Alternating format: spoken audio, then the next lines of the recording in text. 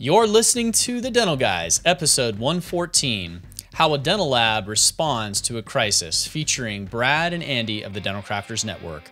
In this episode, we discuss how the shutdown has affected the lab industry, and we get personal with the lab in discussing how they're responding by printing PPE devices to help the medical profession.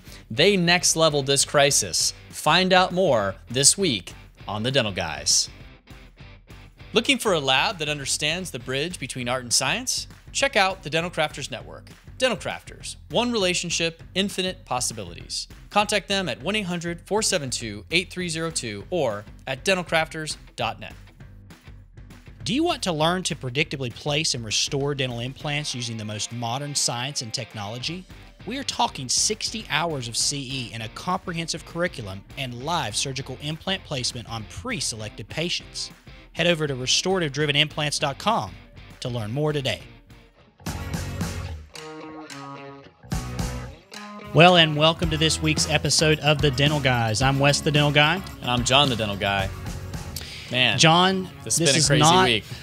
This is not the normal episode where we're going to be speaking about clinical things today, but we are still talking about the impact that this shutdown of the dental industry has had on not just dentists, but today, John, we have a very special guest, actually guests, right, that are joining us.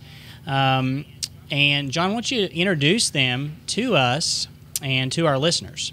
Yeah, you know, we've been focused on talking about dentists, and now today we're going to shift gears and talk about the lab industry. And so we've got from the Dental Crafters Network, who most of you guys are familiar with, longtime sponsor of the show. We've got the owner, Brad, with us, and the general manager, Andy. Hey, guys. And we're glad to have you guys here. Glad to be here again. Thanks for having us on. Yeah. It's been you know, we've known these guys a long time. We know what they're about, and you know, if anybody that's worked with them out there that listens to our show knows what they're about, and that is, you know, quality and customer service. And that's a good place to start. You know, customer service. In the last, week, we've gone, maybe 2 weeks, we've gone from really hitting a pace that was breakneck. I mean, you guys were working like probably as hard as you've worked, I would guess, or close to it, with probably some hiring, trying to find people over the last couple of years. Talk about that, and then talk about what's happened in your business over the last, you know, week and a half with that. Yeah, things changed a little bit, Andy? You know? Yeah, we set some records in February. Yeah, sales records, and you're right. We were doing everything we could to, you know, just make sure the quality was there, and we, you know, maintain good high level of customer service. Finding people, like you said, John, was a challenge. I mean, I think everybody, not even just the dental sector, but everybody was looking for good people, and yeah, we came to a screeching halt, roadblock. Kind of like the rest of the listeners out there. For sure. Yeah. Describe that day for us. Like, when was that, and actually what was your initial reaction, and kind of how the day went down? You know, I guess I started a little bit earlier because I have two kids in college. So, you know, when they started launching, the, you know, K through 12 schools were closed, and then my two kids that are in college, they got early spring breaks. They shut down and started getting advising that they're going to go to online. That was, I think, a week ago, Tuesday, I think was the first indicator for me. Then I knew we were heading into a spiral, and that was going to start coming down to the work sector. But then when the ADA came out with the 3-week recommendation, you know, we were pretty proactive. Andy, you want to talk about, you know, how we acted on that? Yeah, I'll say in Bob's absence too, we were kind of on top of the ball. Even before the universities and the school districts stopped closing, we were fortunate enough to have some attention on it. So we had assembled employees. We put in extra layers of PPE, extra layers of hygiene on the inbound cases, making sure everything's sterilized. We started closing the lab down at 1:30 every day so that we did a thorough cleaning of everything, common areas, production area. Then, you know, ultimately, and we'll get to that in conversation, the communication with the employees, you know, made last week a little easier. They kind of knew what was coming because we were communicative with them the whole time. So those are the steps we kind of took. But it had to feel like on the actual day, it had to feel like, I imagine, like a stock market crash, being a trader on the floor, because you're getting calls, right? And tell us what that was kind of like, and what was happening, and how that affected. Yeah, I would say even ahead of the ADA bulletin, we were getting calls from doctors saying, it's either my state is issued the bulletin saying we should shut down, or I'm going to shut down voluntarily. Here's what to do with my cases. So, John, you mentioned customer service. Customer service was the first to hear a lot of that here for us, and clearly then they articulated that back to management, so we kind of knew how to act. Yeah, as you guys know, there was a lot of confusion state to state. So, the direct conversations I was having with the dentist was, what is everybody else doing? What is considered an emergency patient? What isn't? Is everybody closing? Are they not closing? What are they saying? What are they putting on their door? Because we're pretty good at that customer service side and helping our customers think past the dental side. They were using us as an advisory committee to help them think through it, and it was kind of a panic for that first day. It's interesting to hear that. I want to just maybe focus on that for a second.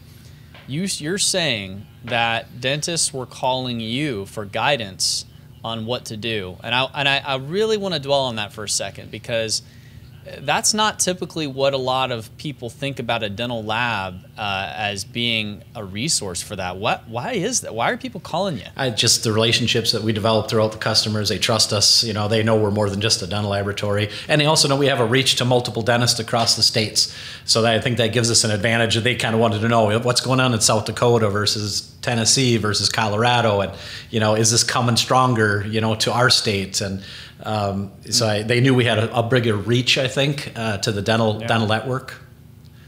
Wow. So you're literally advising as best you can, hey, at least I heard this today from this guy or this lady.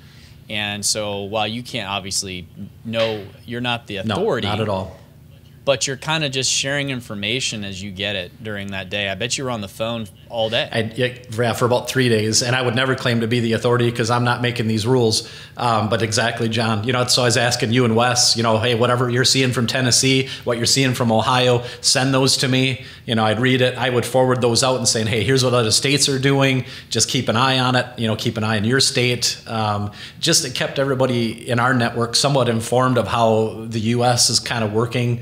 Individually, I guess, state to state, but it was helping them think what they want to do, and it was helping them make their decision, which ultimately that's what it is their decision of how they act on it, what they do. Because again, it was a recommendation, it wasn't a forced mandate from the ADA. Right. So as the week progressed and, dentists were receiving either recommendations from their individual boards, or they were turning to people like you for, hey, what's everybody else doing? Do we follow the ADA? Those type of things. As that week progressed, at what point did you see, how was the case influx, from day to day? You guys have a real good metric. I've been to your lab. It's all very metric driven as far as case coming in, cases going out. I've seen those numbers on the boards there. Not necessarily the case, but percentage wise, how did that tank, or did it tank? Yeah.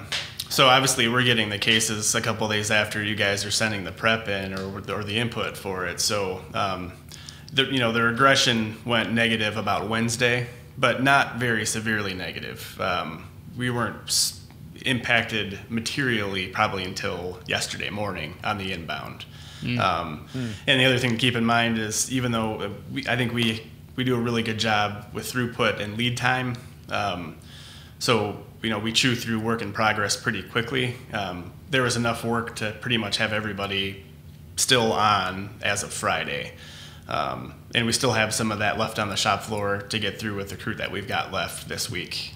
Still receiving some cases, but it's probably a 2/3 reduction in our normal case volume as of right now, and still trending.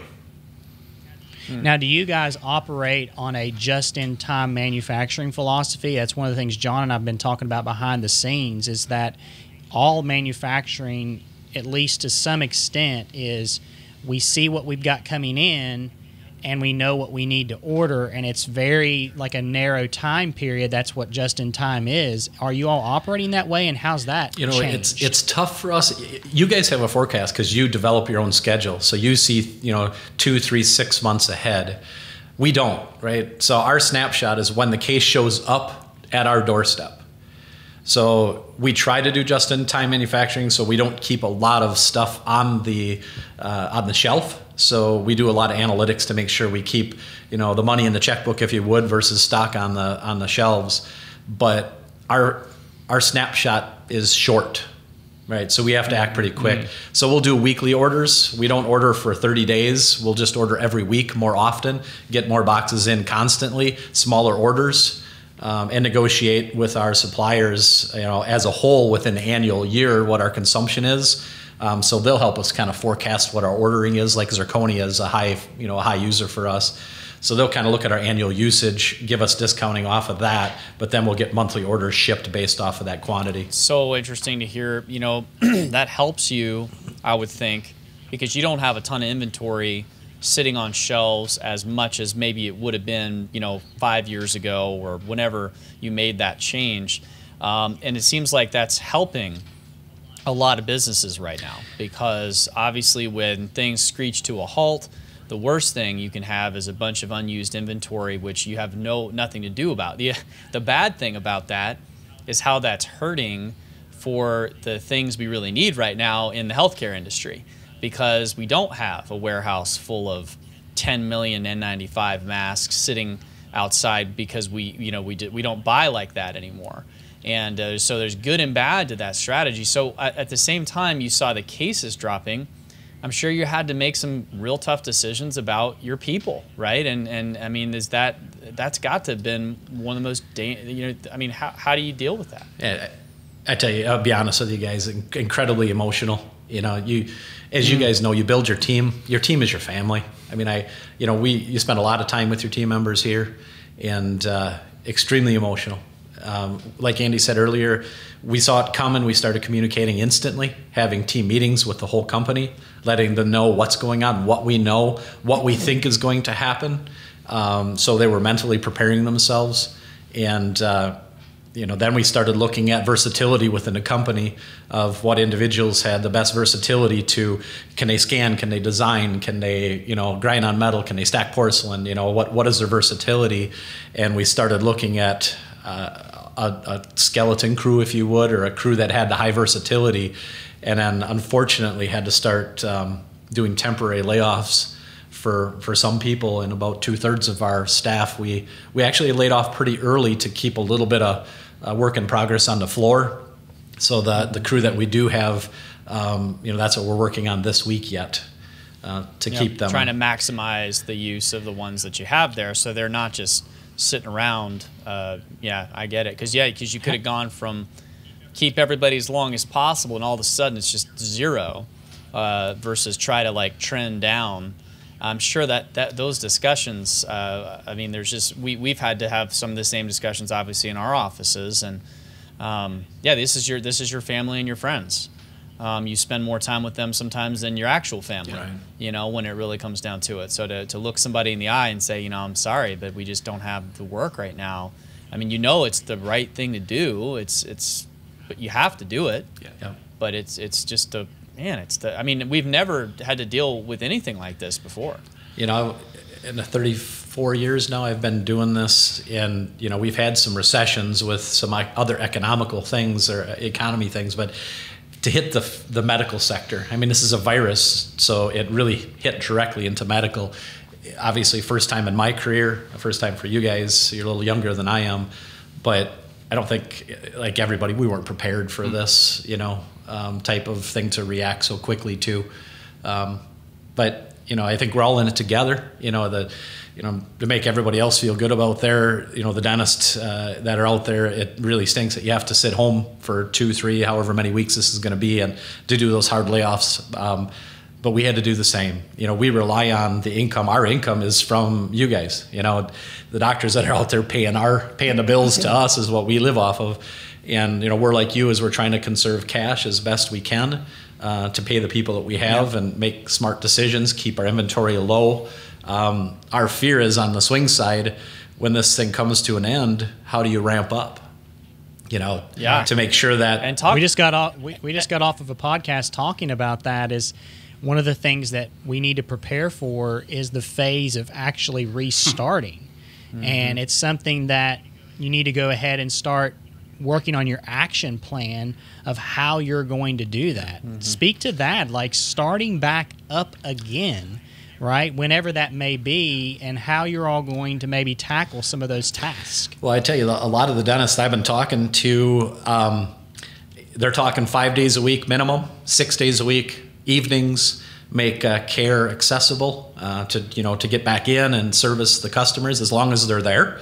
As long as our economy doesn't go too far down, we're hoping the income is there, that they're going to come back in and, get done what they need to have done. So assuming that happens, we just talked about inventory.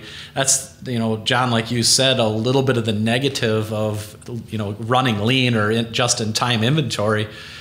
Because all of a sudden, if our flow, triples when we turn this faucet back on, we're hoping our vendors are there and they have the stuff sitting on the shelves that they can supply us with the product that we need to manufacture. So that's some discussions we're going to start having with our suppliers.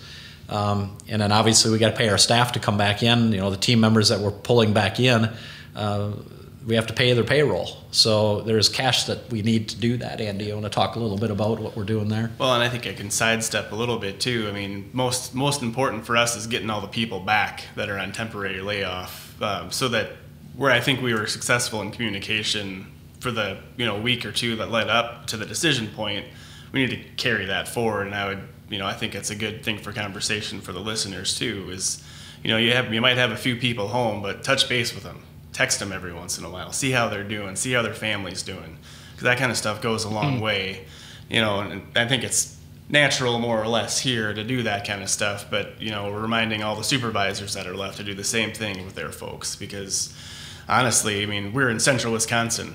One of our longtime technicians has called this the dental tech desert, right? We're not recruiting from schools. All this is on the job training. So every one of those people that are family or extended family friends, they also represent a heck of an investment that we've made in them in training. So we need to get all those folks back. That's so good. Yeah, that's a great point. That's so good. And I think even in the big cities, it's a struggle. Finding and training technicians, from everything we've heard, is a huge struggle. But especially when you don't have this massive workforce, who's there, to find and train. I mean, it's similar in like where I'm at. I'm in a small town America. To train a dental, hire and train a dental assistant or a front office team member to understand dental insurance and I mean, this is you are not getting these people coming in knowing anything, and so you have to have them back because you just can't. Not only is it hard to train and the amount of money and time, but you don't have time for that. If things do turn on, you can't just call your patient and say, sorry, we can't see you today. It's just not an option. I know you guys are feeling the same thing. Talk about the change in like the lab industry over the last, 10 years, you guys would know better than I do, has become so digital and equipment centric. You have to make, if you want to keep up, you got to make big investments in equipment and technology. And all these things cost a ton of money. Most labs, if I understand correctly, are not buying a lot of these things outright or leasing them over time, or you're financing them. I would think you guys have got a lot of just things you got to cover, similar to what we do in some ways. I'm sure that you guys have had some discussions happening with some of those people this week too, right? Yeah, and I'll talk about the equipment we have in the lab side. I'll let Andy talk about how we're handling it financially. But yeah, correct. 5-axis milling machines. We actually just brought one online here 2 months ago, brand new 5-axis milling machine from Germany. So yeah, we had to buy that. We have 3D printers, scanners, computers. Everything is high tech. You're absolutely right. The capital investment to run a laboratory digitally it's increased over the last 10 years, and I think it's going to continue to increase.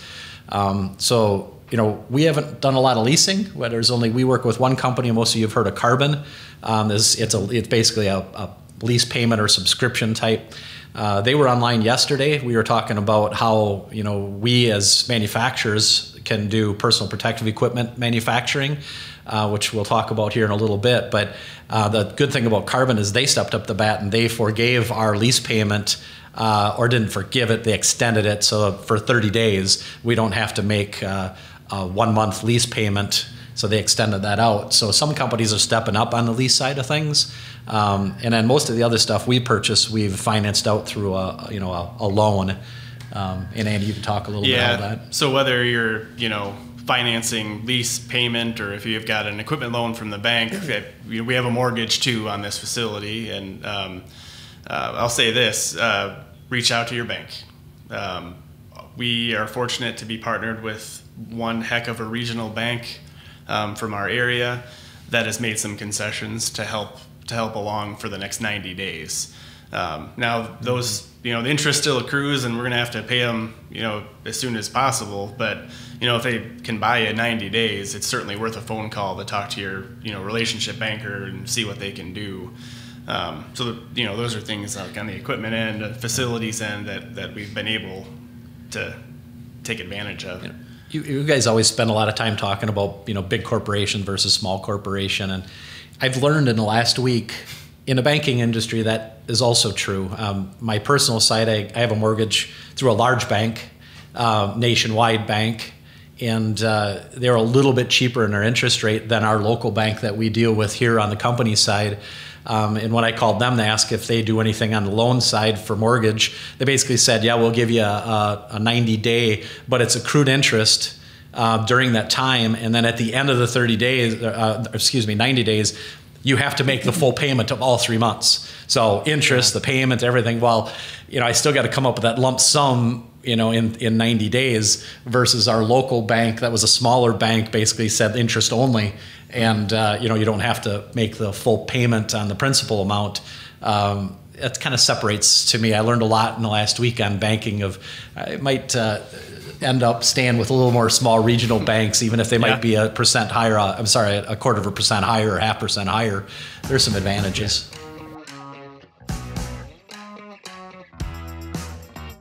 Well, I think what's interesting with all this manufacturing power, we're seeing a lot of industries step up and retool or repurpose their manufacturing power across the United States to provide some much needed things. There's some companies that are like Haynes, I think I heard, was repurposing some factories to make N95 masks because we don't stockpile some of these things for a worst case scenario. We are seeing certain factories that even can make respirators that we didn't even know about. And so, Brad, you mentioned something earlier, some things that you're doing in your community, one, and number two, you're using some of your tools there, your machines, to be able to make some things. Tell us a little bit about that. I tell you, another goosebump for me that, you kind of get that shiver up your spine is when you start talking about people across America and how they have stepped up and they want to help. And, dental laboratories are manufacturers. That's what we do. We have all the high-tech equipment. So we reached out locally. There's a Marshfield Clinic here locally. And the personal protective equipment that they asked us to help with would be the face shields, the face shield masks. So we instantly went out and, online there's a ton of STL files, manufacturing files that we just downloaded. My engineering team actually drew up 2 different versions. The gentleman from the Marshfield Clinic is going to come today and review them, but we printed this yesterday. Yeah, and this if you're is basically if you're listening to this. Yeah, describe it, Brad. Describe what you're holding for people that are listening. Right, because if you're hold on just a minute. Right, got to plug our YouTube channel here. Right.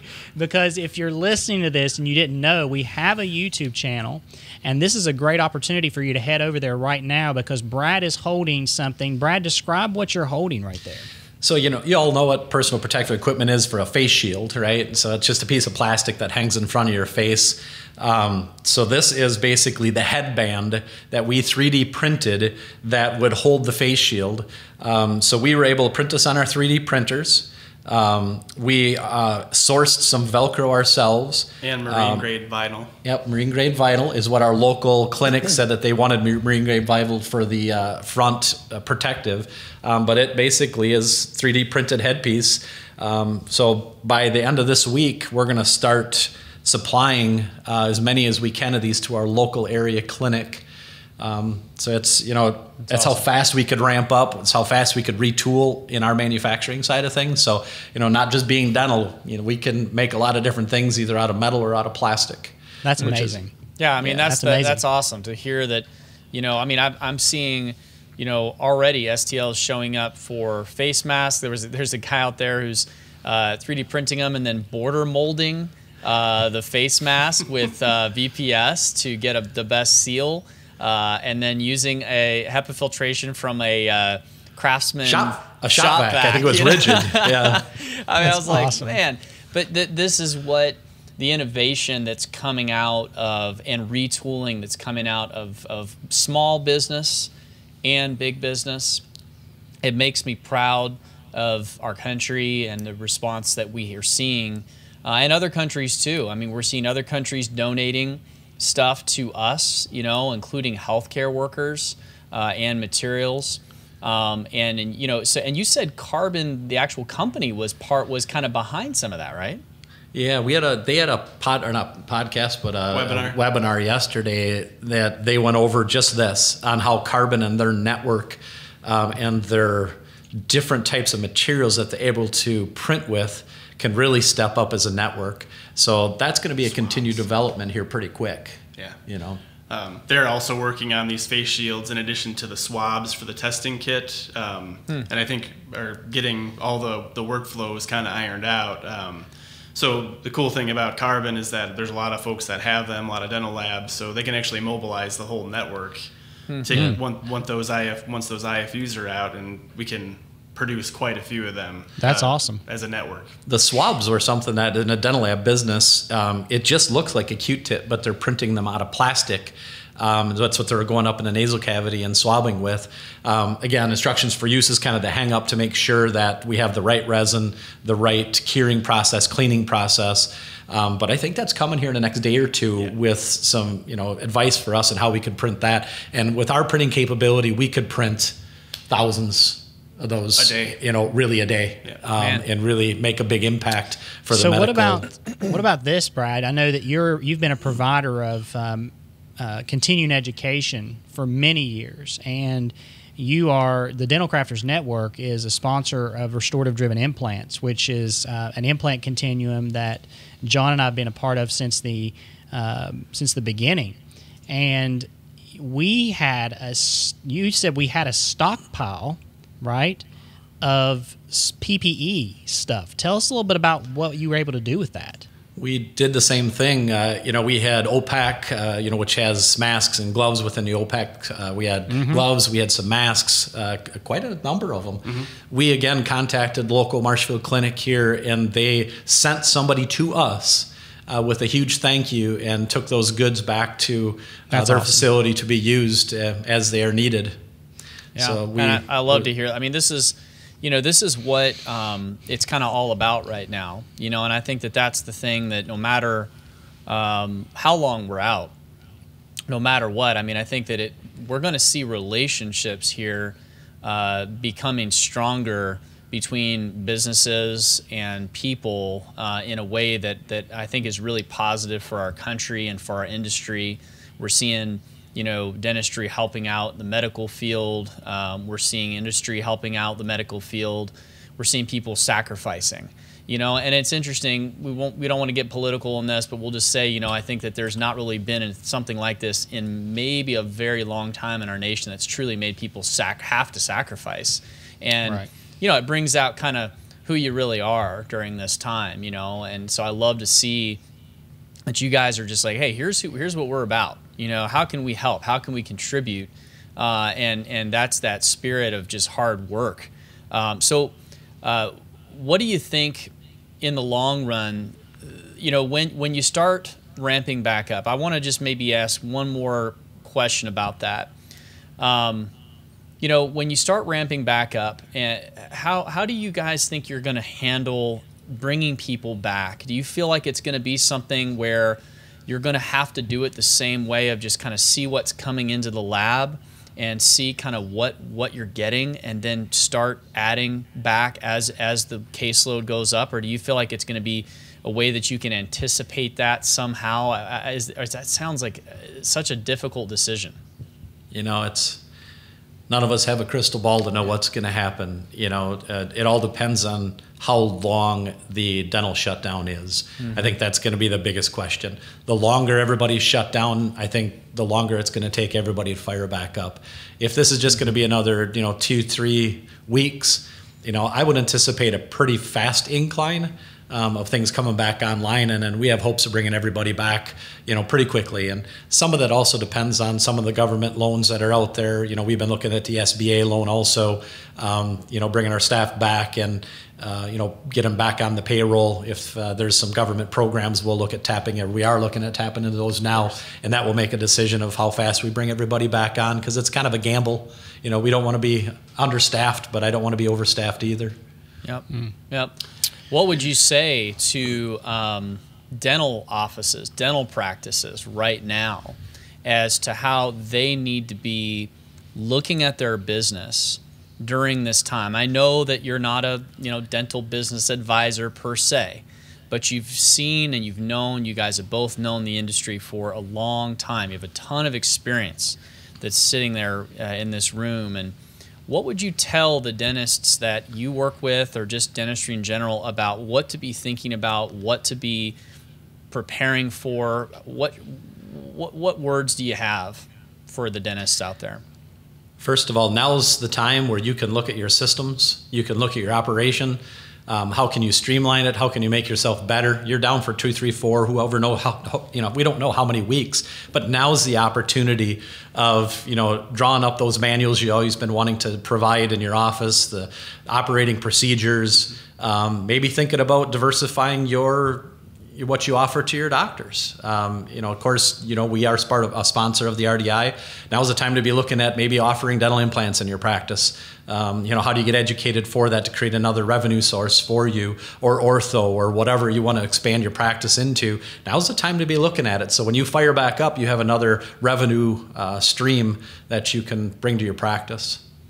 So good, John, because I think it kind of echoes what we just heard some of our advisors give advice, is to work on efficiencies, work on streamlining processes, look at how you're doing things right now, and then look at opportunities, right? Because there's going to be an opportunity for those that are planning, and if you're not planning, then you're going to miss out on an opportunity. And I think it's really great advice. Yeah, this has been encouraging, though. Yes, it's bad. We got shut down, and it's kind of like we're unsure. But ending on this note, that innovation comes sometimes in the worst situations, and I think it's awesome that you're able to take some of that manufacturing capability and turn it into some good immediately, right? Some things that we actually need, and locally able to just help out there in your own town at that clinic. So, hats off to you guys and the Dental Crafters Network for what you guys are doing there. And I know that John and I send our prayers to you guys, and really hope that this is a short thing, right? That's what we're all hoping for, is we're hoping it's short. I think everyone, I'll speak for John, needs to do their part in stopping the spread of COVID-19. And I think, I don't speak for Brad or Andy, but John and I, shut down our offices as soon as we heard that the American Dental Association made the recommendation. So I think that as we see in the coming weeks, hopefully we have helped in flattening this curve. Yeah. And but we're in it the together, stress. and I think that's the thing that we're hearing, is that we're in it together with not only our offices, our teams, but with the lab industry, and you guys are truly, just an extension of our practice. That's how we've always looked at it. That's how you guys have looked at it. Not all labs are like that, but but the labs that do focus on quality and customer service, that's why people called you for 3 days straight, is because they trust that you guys have more to offer than just a crown or just an implant or something like that. And I think that speaks volumes. The people that I've always heard it said, that the people that when crisis hits, the people that everybody wants to talk to, those are the people that typically care the most about doing the right thing. Because people want to know what's the right thing to do. And that's what partnership is all about in this business that we're in, is, figure out who your partners are. And I think this is the time when you really figure that out. Who's in it for the right reasons and who's doing it right to try to, continue that relationship business. And I think all of us are feeling the same things as far as our wanting to, bring our people back and care for our patients and provide what we can for our people and their families first, really, and for our patients and their well-being. So I'm positive about this. I think everybody's worried, but I think that in the end, as long as we have that kind of spirit of working together, we're gonna be okay. Mm-hmm. I agree. I think that's the main focus right now. We've never seen this before. It's a virus. We don't know, the long terms of this and how long it's going to be around. But, the human race has always prevailed. And as long as we stick together and stay focused on doing our part and, keep a separation. But I'm hoping that we continue to look at humanity through this. I hope we don't drive, wedges between people, and everybody's thinking the same thing when you're walking through the grocery store and you're trying to, maintain some separation of, do I say hello or don't I? We're still people, and we're, just don't forget about humanity. Do the right thing. If you know friends and family that may need help, make sure you reach out by telephone and make sure they don't, do they need groceries? Can you help them any way? Doesn't mean you have to go into their house, but there's a lot of things you can do to help people, and just stay human, because we're going to get through it together, and it's all going to be good at the end. That's well, a good if word. you're listening to this and you've liked what you've heard, we really appreciate the Dental Crafters Network and their longtime sponsorship of the Dental Guys. They have been they are the original, the OG sponsor of the Dental Guys. And proud to be. And we really appreciate you guys being a sponsor of our show, and we appreciate the collaboration that you've always given us. We appreciate Brad, the Dental Lab Guy. And many of you know Brad, the Dental Lab Guy. He's going to be coming on another episode and talking about some clinical things very soon. If it's not this, the next episode will be the one after that. But stay tuned for that. That's going to be good. We're going to be talking about Lab Day. Right before everything got shut down, Lab Day was going on in Chicago. And if you don't know what Lab Day is, well, you need to head on over to that next episode right now and hear about what Brad is excited about. And we should get excited about it too, because we will be going back to work. Yeah, now's the time to learn. Now's the time to focus on what's next. Get ready for that. That episode's going to be off the chain and going to be amazing, because you all know Brad, the Dental Lab Guy, has a heartbeat about what's going on in the dental world. And that's why so many people turn to the Dental Crafters Network. And so this is a little bit of an ad for them, and I'm not ashamed of that, because we love the Dental Crafters Network. Yeah, they're doing it right, as you can tell. And we want you to connect with them. Head over. Where can they best find you guys? Yeah. You can look at us up on web, check our website out, dentalcrafters.net. We are out there on Facebook, Twitter, Instagram, so pretty readily available. Cool. Well, if you haven't connected with them already, head over and check them out. Give these guys a shot. I think you will not be disappointed. And as well, connect with us on our social media outlets through Instagram, through Facebook, through the website. And of course, if you're listening on one of the podcast apps, such as Apple Podcasts, give us a 5-star review. It makes all the difference of people finding out who we are and what we are all about. We're going to continue to bring you high-quality content just like this, even through the craziness of the coronavirus shutdown. So we're still here, and we got nothing to do but podcasts. So just keep tuning in, because we're going to keep pumping it out. So for Brad, for Andy, and for Wes, I'm John, and we are the Dental Guys.